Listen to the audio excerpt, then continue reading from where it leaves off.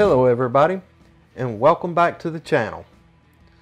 If you find this video useful, make sure you give me a thumbs up to encourage me to do more videos of this type, and also subscribe to my YouTube channel where you will find additional videos of this nature, toolbox safety topic videos, and leadership training videos.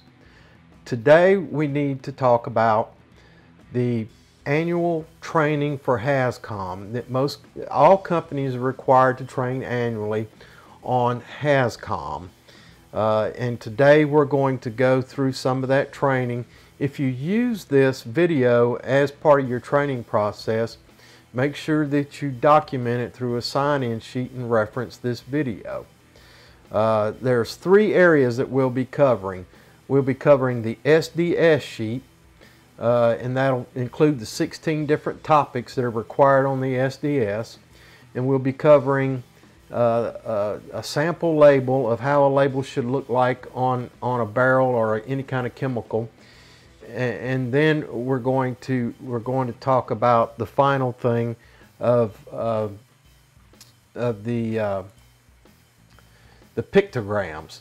So as I stutter about here, that's fine. This is thrown together kind of in a hurry.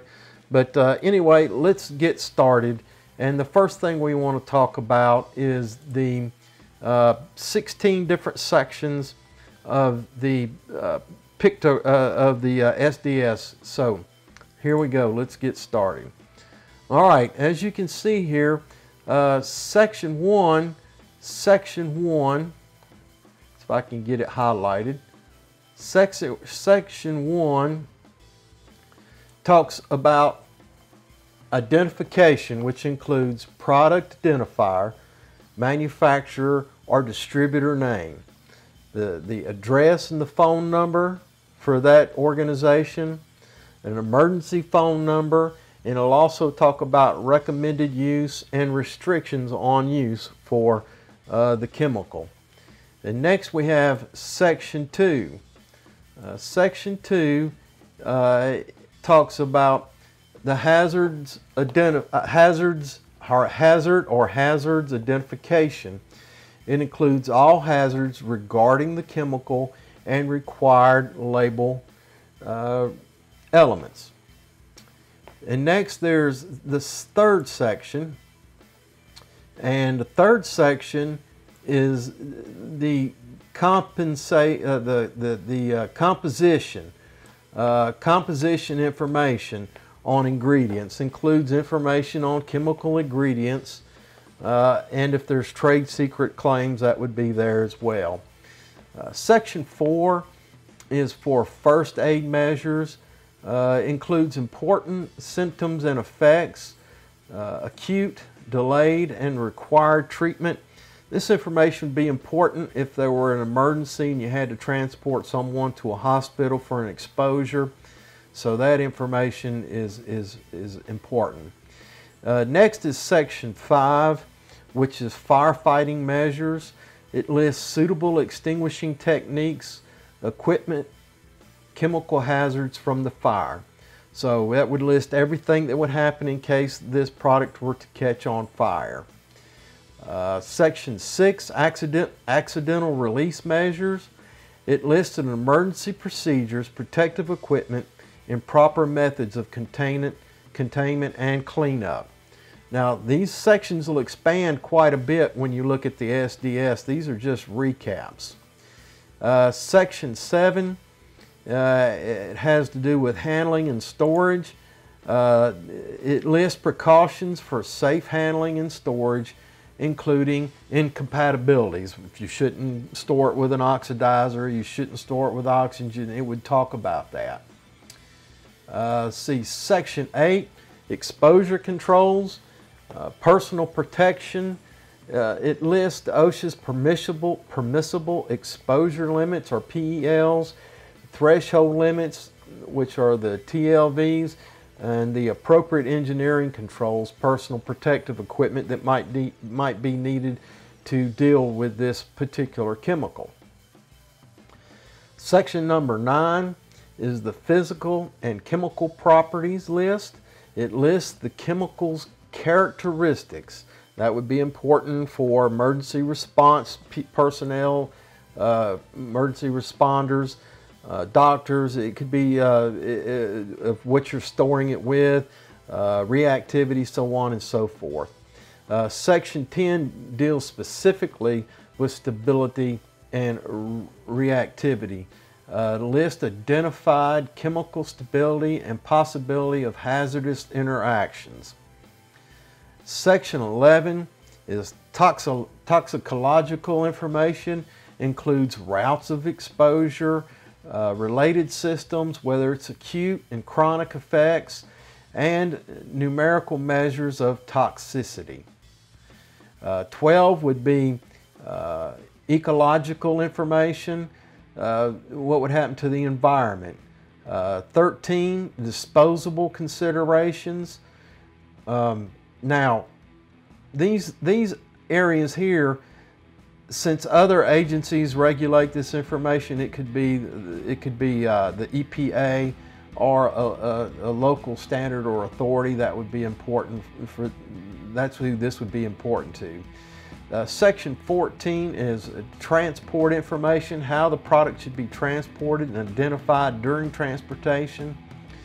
And 15 is regulatory information. If it's a regulated product, it would have whether or not how it would be specially treated or transported. And then section 16 is other information, includes the date of preparation or last revision of the SDS. Employers must ensure that SDSs are readily accessible to employees. Most superintendents have an SDS book on the job site that they keep in their trucks that's available for employee review, and we talk about it regularly during our toolbox safety meetings. The next item is going to talk about briefly is the labeling. OSHA has updated the requirements for labeling of hazardous chemicals, and this was in 2015, and so that we have a standardized labeling system.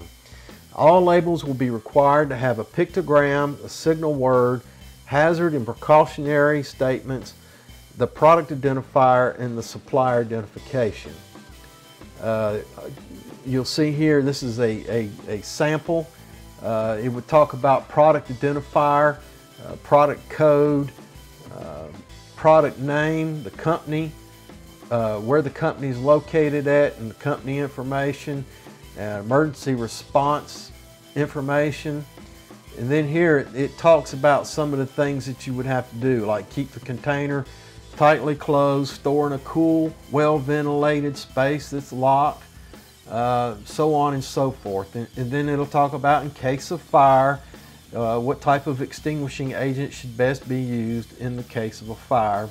And then first aid, how to handle the first aid with it. That's another requirement on the label. Next is the hazards pictograms, and we'll cover those in a minute, of what kind of hazard it's associated with this chemical. And then I'll have a hazard statement, such as highly flammable liquid and vapor. Could cause liver or kidney damage, and then the supplemental information. So this would be a label that you would find on a chemical that's being on a job site or being shipped. This is what you need to look for, and then you can reference back the SDS, and it'll give you all this other information as well, except perhaps in more detail. Then finally, we want to talk about the pictograms. Here we have that in 2015 they also came up with a generalized pictogram for the hazard communication standard. It should require pictograms on labels to alert users of the chemicals hazards to which they may be exposed. Each pictogram consists of a symbol on a white background framed with a red border and represents a distinct hazard. The pictogram on the label is determined by the chemical hazard identification, which would be found in the SDS sheet. Here we have the picture of the chest with the star pattern in it.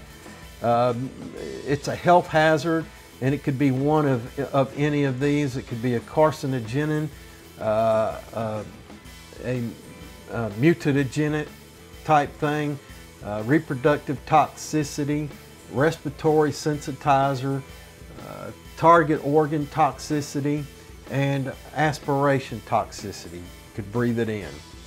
And then you have here in the middle on the top is flame. Is it flammable?